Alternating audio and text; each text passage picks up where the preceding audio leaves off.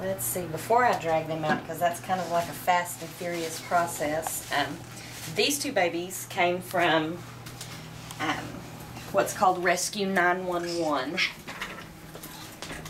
And Rescue 911 is a wildlife removal animal service for like pesky wildlife. They get phone calls where they're in attics, pools, boats, garages, those type of things. Rescue 911 is called. A lot of times they'll remove the adult and not realize that there's babies there for 3 or 4 days before you start hearing them. If they get up in attics, a lot of times babies, after they get to the point that they are at now where they can actually move around really good, they'll fall down in the walls. And also in chimneys are another really bad place that especially the baby raccoons are. The lady that I work under, wildlife rehab under, is Donna Robinson, and she is on my Facebook page, so you can go to her. She is actually the licensed rehabber for Texas Metro Wildlife, and they are rehabilitators. Currently, she has raccoons, possums, deer, squirrels, and skunks. So these two guys are actually 6 weeks old, both. They are a brother and a sister. And everything that is done for the rehabbers is out of their own pockets. They survive solely on donation. So the caging, bedding, food, pens, outdoor pens, anything that entails actually comes out of their pockets. So donations are wonderful. Paper towels, baby wipes, dog food. They go through lots of dog food. Once these guys get up old enough, they will actually move to eggs, dog food, worms, those kinds of things. They will be released. They get shots also. They're vaccinated so that they can't get or pass on rabies, distemper, those kinds of things. That way they are healthy when they go back out, and they don't catch anything or breed anything. Once they go back out into the wild, we put up self-feeders for through the winter, because they'll be released right around fall before the winter. Those self-feeders are filled with dog food so that through the winter they're not thrown back into a shock. They have food to go back to, and they know where the feeders are. That's where they're released at. And then eventually over time that weans off and they're all on their own. It takes approximately, let me look through here and I can give you an exact figure. If there's not any vet bills incurred, then you're looking at approximately, like the formula for these guys, it's a specially ordered formula through Fox Formula. It's the only thing they can have. A lot of people will get animals and think they can have whole milk, baby milk. That's not true actually. That's why their animals usually end up passing on or being extremely sick. It's an actual raccoon formula that is for them specifically. That is a 25-pound bucket, cost about $250. It will feed 8 coons for 1 month. So Donna, the lady that that I'm rehabbing under for her, has taken in 42 raccoons so far. So you can see there's kind of where the need is for the formula and stuff there. These guys will be kept until they're about 6 months old before they're released back out. So through that time they still have to be fed, and they'll graduate up into bigger facilities, bigger cages, and then eventually outdoors where they can go through the trees and that kind of thing and kind of learn their surroundings again.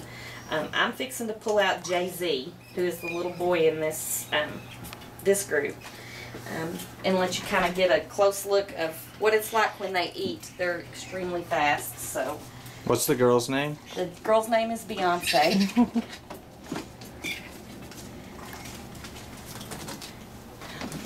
This is Jay-Z, and you can see they have little fingers, 4 fingers and a thumb, just like humans do.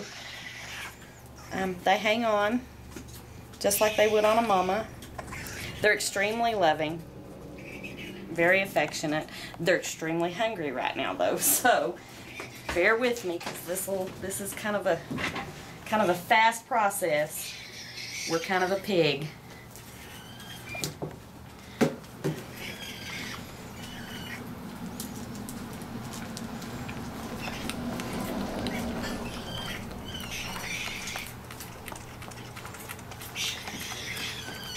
This is typically, you see they hold on just like, pretty much like infants do. They hold their own bottle. And like I said, they go down really fast. They are just like babies in the fact that when he gets done with this, he will actually have to be burped.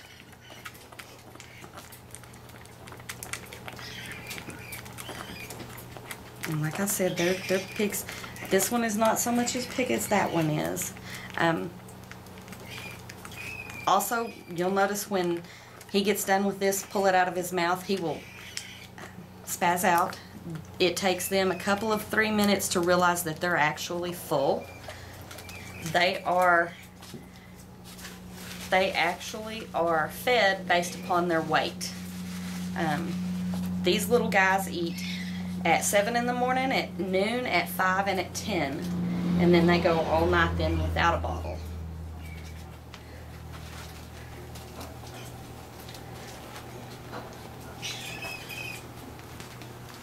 And this is just like burping a baby.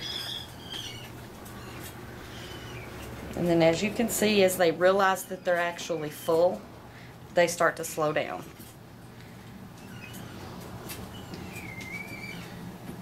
And get sleepy.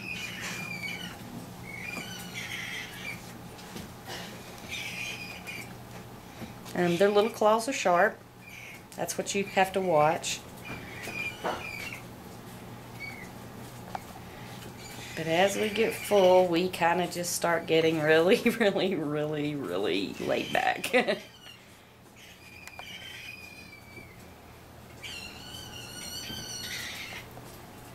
Like I said, they're extremely affectionate.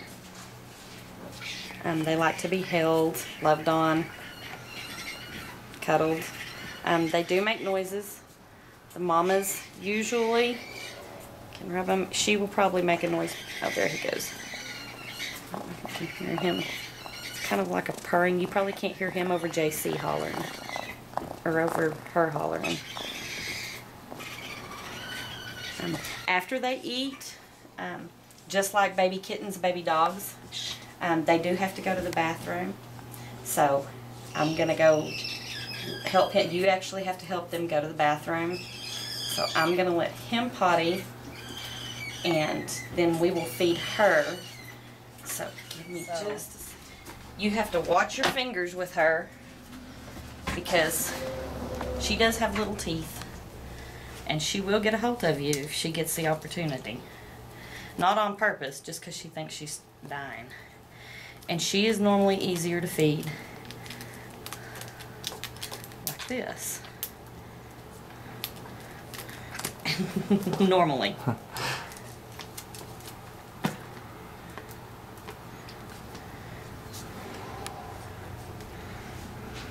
And her deal is she thinks she's starving to death. And what I'm doing right here is holding their little mouth so that they don't break suction and suck down a lot of air. But you can see there's probably a pretty good view of their thumb and fingers, just like humans.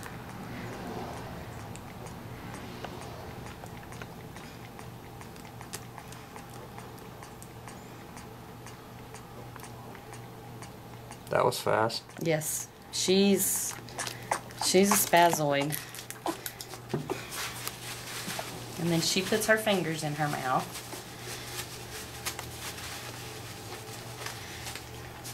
So it'll take her just a second to realize that she's full.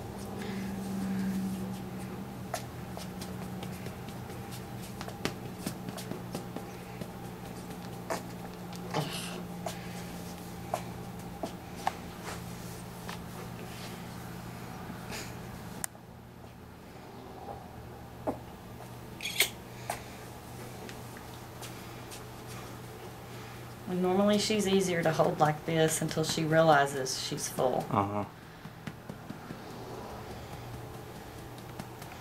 And it's easy to see when they start filling up, when they start realizing, they start getting really slow.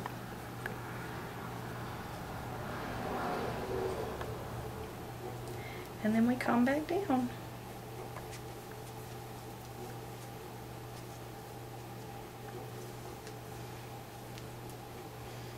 I don't think she has her sea legs very well yet either.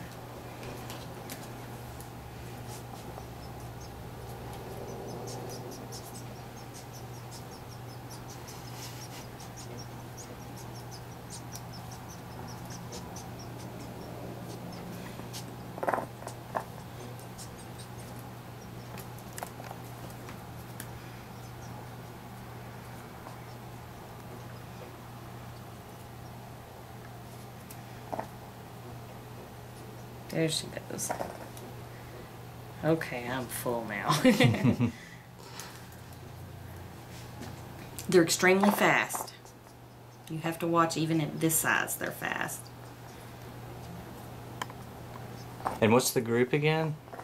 The actual group name, let me get on here so I don't give you.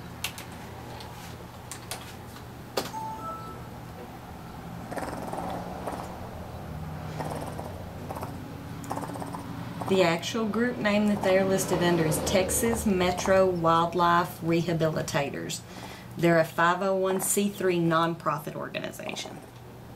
And we'll link that up with the YouTube file along with share it when we put it on Facebook and Twitter, so make sure and look for it there.